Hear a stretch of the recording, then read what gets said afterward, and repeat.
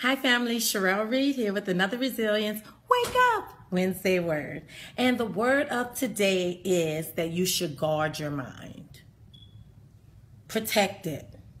Be intentional about the things that you allow to infiltrate your mind. Because there's a saying that goes like this: where the mind goes, the body will flow. Just think about it.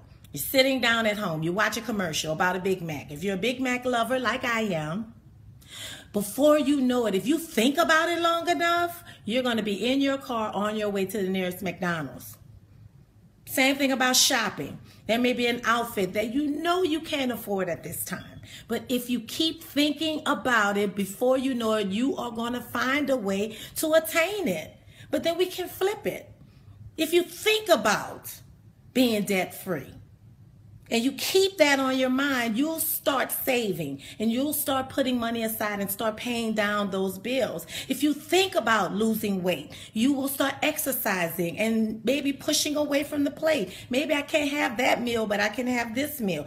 If you think about being success, you will begin to intentionally move toward gaining the level of success that you like. So what am I saying? I'm saying guard your mind.